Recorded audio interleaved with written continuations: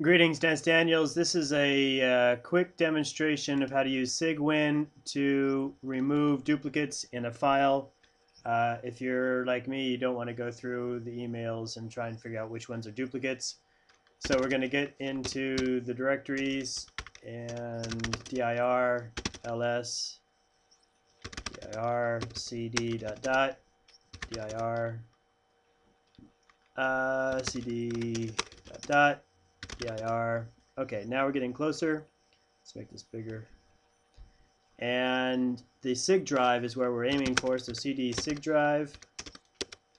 And now if I tab, it'll show me the other drives inside. So I want to go to C, and then I tab again, and it shows me all of the other files in it. I'm looking for documents and settings. So if I type D and then tab, it'll show me the next one. And I tab again, and I'm looking for my user, which is Dennis. Then tab again, and it'll show me the directories, and I'm looking for desktop. So tab, and then tab again, and it shows me all the files on desktop. And there it is one.txt. That is this file here. So now I'm fine with that, so I scroll down just a little bit so you can see more of the screen.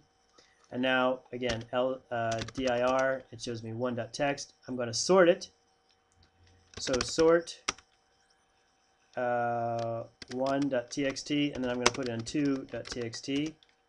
Now I'm going to cat it, 2, and you can see it's all sorted, which is what we want. And now I'm going to run uniq.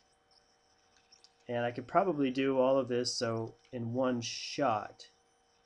Sort pipe uniq 1.txt 2.txt.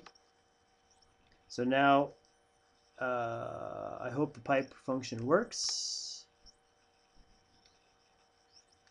Doesn't look like it is, so I'm going to have to run them one by one.